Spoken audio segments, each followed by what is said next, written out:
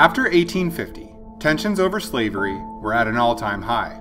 Opposition to slavery intensified when President Franklin Pierce declared his support for strict fugitive slave laws. Harriet Beecher Stowe's novel Uncle Tom's Cabin stirred up disgust for slavery by exposing its cruelty, and westward expansion reignited the debate over slavery in the new Western territories. In 1854, Senator Stephen A. Douglas introduced a bill that would create the Kansas and Nebraska territories. The nation was growing rapidly, and the new territories would help expand the country westward. The Kansas and Nebraska territories would be created from the remaining land from the Louisiana Purchase, north of the 3630 Missouri Compromise line. This meant that both territories were supposed to be free territories, due to their location north of the 3630 line. To avoid angering Southerners, Douglas proposed abolishing the Missouri Compromise and allowing popular sovereignty in Kansas and Nebraska, which meant the people would vote on slavery themselves. After intense scrutiny and division in Congress, the Kansas-Nebraska Act became law in 1854. Northerners felt betrayed by the passage of the Kansas-Nebraska Act because it abandoned the agreement made through the Missouri Compromise 34 years earlier. Voters in the new territories could vote to allow slavery in land that had long prohibited slavery and ought to be free. Consequently, many Northerners gave up on ever compromising with the slave South again. In addition, the Democratic Party became divided over slavery and tore itself apart over the Kansas-Nebraska Act. Southern Democrats solidly supported the act, while Northern Democrats mostly opposed it. Feeling betrayed, some Northern Democrats left the party and joined with the former members of the Free Soil and Whig parties to form the new Republican Party. The Republican Party became the predominant anti-slavery party and called for the prohibition of slavery in all new territories. Even the presidential election of 1856 was divided along sectional lines. Democrat James Buchanan, who supported popular sovereignty, won the presidency by winning all of the southern states and most of the border states. Republican John C. Fremont, who supported the prohibition of slavery in new territories, did not receive a single electoral vote in the South. The new Republican Party won a majority in the House of Representatives, despite winning no seats in the South. This showed a deep sectional divide among the electorate and demonstrates that slavery was the most important issue in the election. In 1855, Kansas held elections to elect a territorial government in accordance with the Kansas-Nebraska Act. After over 6,000 votes were cast, a pro-slave legislature was elected to govern Kansas.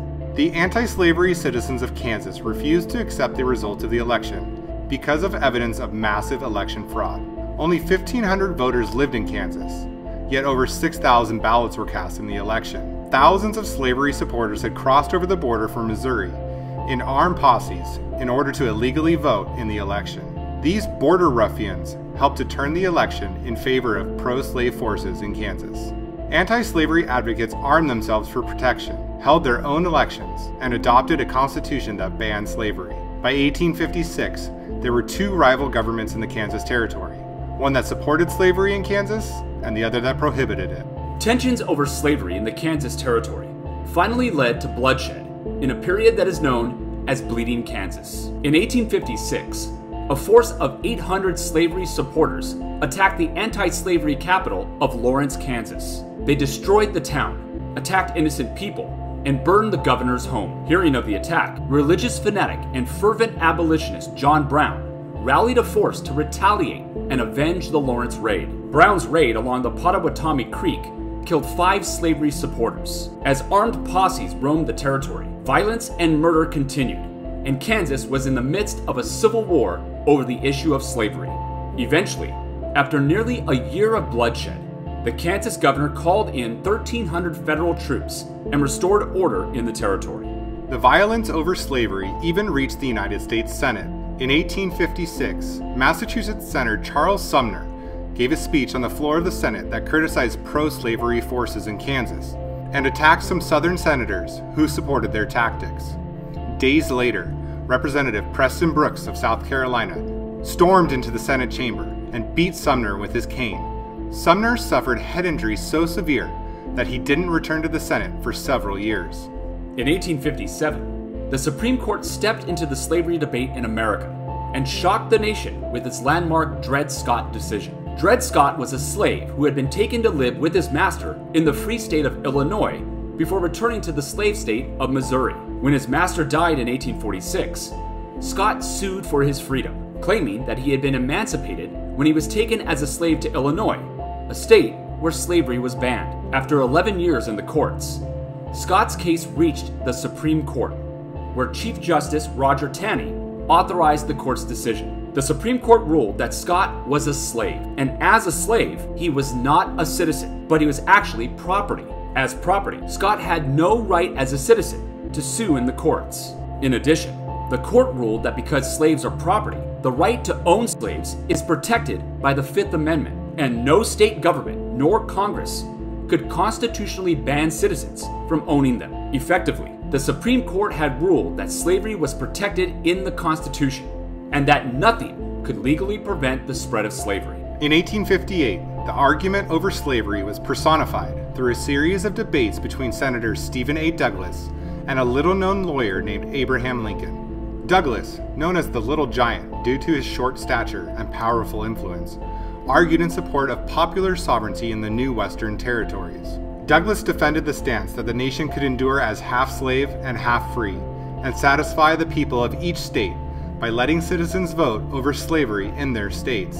Lincoln was the tall, intelligent, but soft-spoken challenger to Douglas's Senate seat in Illinois, and he argued in support of settling the legality of slavery across the nation once and for all. Lincoln defended the stance that slavery would have to be definitively declared either legal or illegal, or it would tear the Union apart. As a Republican, Lincoln personally opposed slavery in the new Western territories. The Lincoln-Douglas debates drew thousands of spectators, stirred civil discussion about slavery in America, and made Lincoln a rising political star. In 1859, John Brown, the religious fanatic and abolitionist who had led a raid that killed 5 slavery supporters in Kansas, planned to escalate the fight against slavery to a new level. Funded by a radicalized abolition group, Brown led 18 men, including his own sons, in an armed attack on a federal weapons arsenal in Harpers Ferry, Virginia. Brown planned on seizing the weapons stored there and arming local slaves, hoping to incite an armed rebellion against local slave owners. Tipped off to the attack, federal troops shot and killed members of Brown's posse, including his sons, and arrested Brown. Brown was tried in the state of Virginia, convicted of treason and murder, and executed by hanging. Brown's execution sharply divided the country and became a flashpoint. Some Northerners declared Brown a martyr and a hero. Southerners celebrated his execution like a holiday and speculated that Brown's raid was evidence of the North's intentions to bring an end to slavery in America by force and bloodshed. The difference between North and South had come to a head. The South was beginning to feel that they were a separate nation from the North. The divides between the two regions were moving towards disrepair.